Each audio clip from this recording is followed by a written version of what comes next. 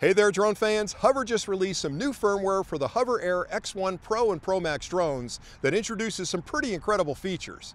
Now, they actually released the firmware back in January, but they're slowly rolling it out to their user base, so keep an eye on the application for a firmware update notice and make sure you download the new firmware. Once you do, the firmware on the drone will be version 7.7.5, and the version on the application, which has to be updated as well, will be 2.24.0. There's also an update if you're using the beacon. I like this an awful lot. And the firmware on the beacon is going to be 1.6.2.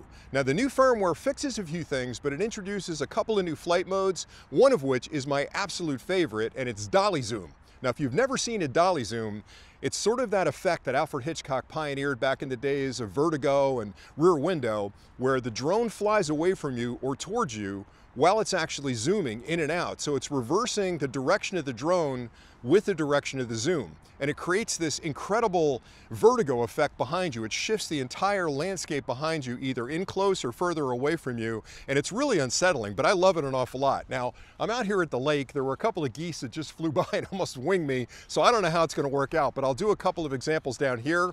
And then I'll drive to a couple other spots near me and do a couple more examples. Now, there are other features in this firmware that I'm sure you'll appreciate as well. There's an indoor follow mode that's been improved. There's a cycling mode that's been improved. There's a skiing mode that's been improved. So I'll test all those as well, but I wanted to put this clip together quickly because I love a Dolly Zoom. I think it's one of the coolest effects you can do with a drone, and I know other drones can do it and you can do it manually, but to have a drone like this where I can push one button and have it automatically do that Dolly Zoom in an environment like this, I think is just incredible. So stay tuned and I'll show you what that looks like next.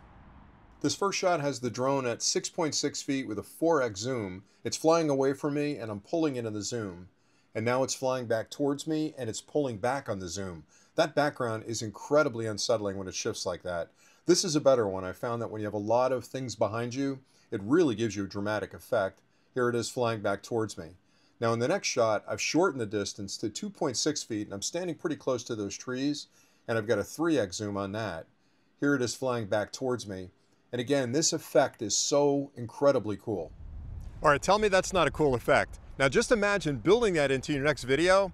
And the best part is the firmware has the hover do that automatically. So essentially I turn the drone on, I select that, I make a couple of adjustments either through the application or directly on the hover. I hit a button, it flies away from me, it does the Dolly Zoom, and then it flies back into me and does the Dolly Zoom in reverse. So I've got that effect anywhere I need it by just opening up the hover, putting it up in the air and capturing that footage. I think it's absolutely incredible. And I know I can do that on a lot of other drones, and I do occasionally, but to have it happen automatically like that is just awesome. So that's all I had for today. I hope you found this review helpful. I've got a lot more content coming on the Hover Pro and Pro Max, so if you're interested in the drone, stay tuned, and I'll cover some more of the features in that firmware very soon. But man, I am really enjoying flying this drone. So thanks a lot for watching, and until next time, as always, happy flying.